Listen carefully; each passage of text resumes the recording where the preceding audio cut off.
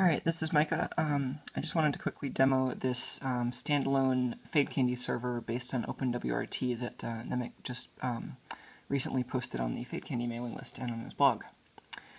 So what this is it's a OpenWRT package that you can load onto one of these little portable battery-powered Wi-Fi routers that makes it super easy to have it act as a Wi-Fi access point and a Fadecandy server.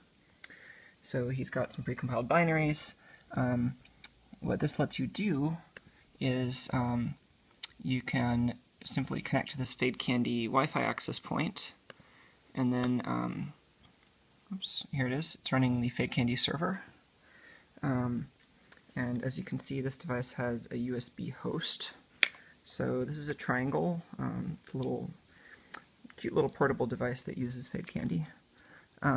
And so if I plug this in to the USB port,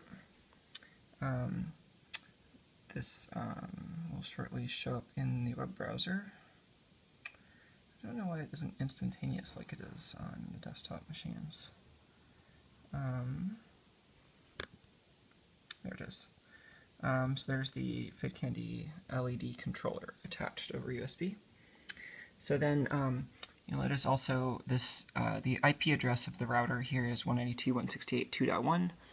I can take a processing sketch that connects to FC server and give it that IP address with the usual port 7890.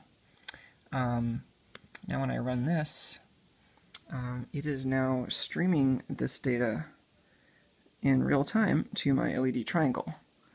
And as you can see, that's actually pretty responsive. It seems to be keeping up just fine with at least the packets that my little triangle uses.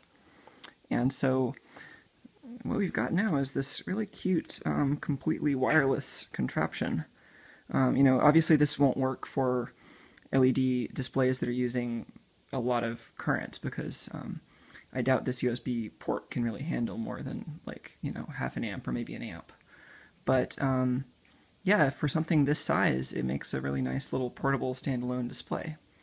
And we can even run something that is a little bit more interactive. So I've got this FFT example where now the laptop is going to be playing sound, but the triangle over here is getting the video over Wi-Fi, and it's still pretty much synchronized.